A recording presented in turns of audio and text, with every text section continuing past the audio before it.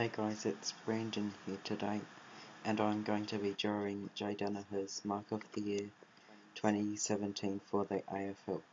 So this is the drawing I did of Jay coming second in the 2016 Mark of the Year contest, which was last year. Here's the drawing.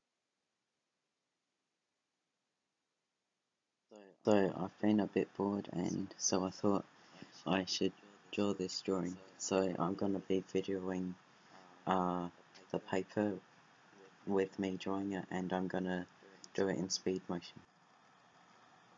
Okay, so I'm gonna have the picture on my tablet, and I'm gonna have it standing somewhere here, and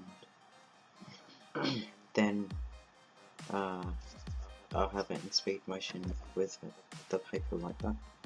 And unfortunately I have to use the computer, so I might not see it very well, but hope you still